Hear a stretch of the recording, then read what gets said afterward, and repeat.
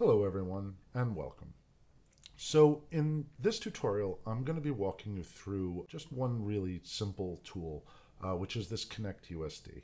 It might be a little bit of a question mark in your mind because it kind of isn't exactly obvious what it does. And if you use it incorrectly, it could actually be not something that's so good for you. So I just want to show you how it works and some ways to work around using it if that's what you would prefer to do. But I want to show you also how to put this to use because it can be helpful to reduce your time in getting your files all set up again when you're working with LiveSync. All right, let's begin. So as you can see, I'm in LiveSync mode and I've got my file exported, and this is the exported file and it's currently connected to my USD. Okay, so that happens automatically whenever you export a file to Omniverse. Okay, it's going to connect right then and there because it knows exactly where the original file was and where the source file was. So let's say you were to go ahead and close Maya or something. So let's go ahead and don't save. I'm just going to close everything down. Okay, so at this point we have Maya closed, and that could have happened for any number of reasons. Maybe it was the end of your day, or you just needed to do a different project, or whatever it may have been. You've left your file, and now you want to reopen Maya and reconnect to live mode. Okay, so let's go ahead and go through that process now.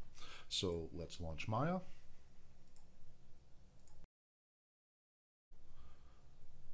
And once launched, let's reconnect to our Omniverse server. And now let's go ahead and open our Maya scene. Once our scene is fully loaded, we can go ahead and go connect. Select our USD that we want to connect to. Press connect. And now our file is connected and in sync. Okay, so that's pretty cool because we didn't actually have to go through the export process again, right? So we didn't have to export over our old file and let it automatically connect in that fashion. This is kind of like a shortcut to get to that connection, but there is a caveat to this, okay? And it's a pretty important caveat to understand.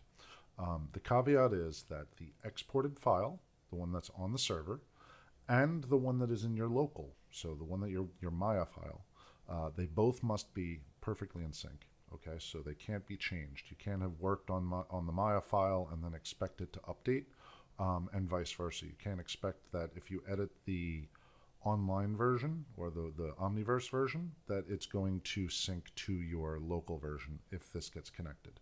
There is no way that it can tell the differences. So unfortunately, this is kind of an at your own risk tool, but if you can mitigate those risks by simply making sure that nobody else touches your online file and nobody touches your Maya file, and whenever you do, you go through this process. And in that case, this can be quite a convenient little help, but you have to adhere to those kind of rules. Okay, so your Maya binary and your USD file must not have been altered in any way before reconnecting to the files. Okay, so that's basically it, and hopefully this is a helpful little tip and maybe it gives you some information on this kind of obscure little tool down here. Okay, so thanks a lot for watching, and I'll see you in the future tutorials. Bye-bye.